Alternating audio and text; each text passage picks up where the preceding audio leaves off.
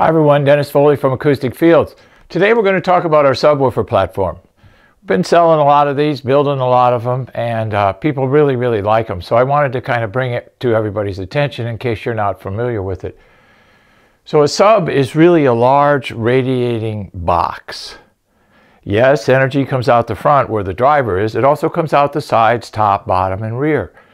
I mean, it's a huge energy, relating source. It just produces energy all over the place. So you got to realize that it's coming from everywhere in the cabinet area in the driver. So what can we do with our platforms? Well, our platforms are carbon technology. That's our ACDA10 technology.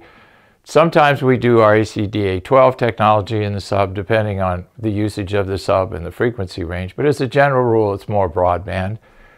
Because most of these subs, they run 30 to 100, 30 to 100 and a quarter, stuff like that. So if it's just you're after the 30, 40, 50 cycle problems, then we go with the 12s and a little bit thicker cabinet. So that's how we work that. So it's tunable.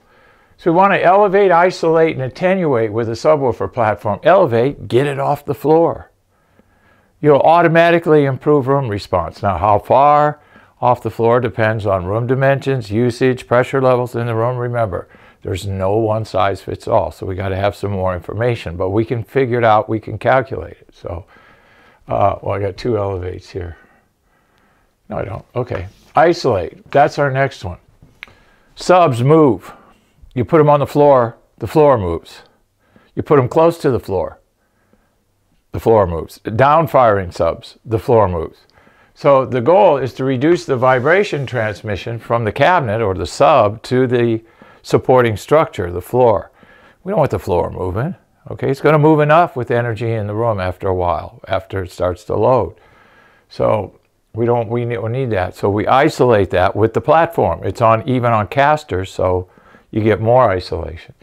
Attenuate. There's no better way to absorb low-frequency energy than to put your low-frequency absorption technology as close to that source as you can, as close to the subwoofer as you can. If I had my way, I'd have panels all the way around that sub. I'd have those modules that we just discussed. But you want to absorb as close to the source as you can.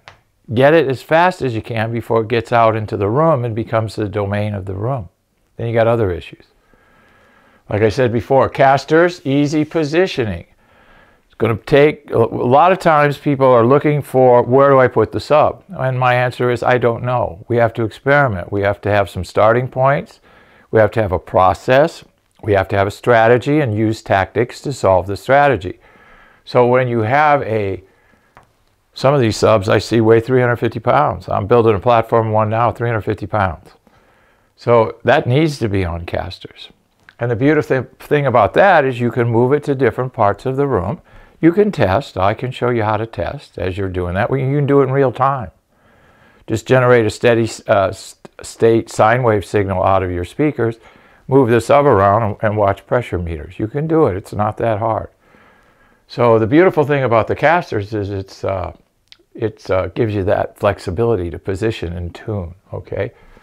Most of our platforms are kind of heavy, because we put now a bottom and a top, and you can check out this one we did for PMC speakers.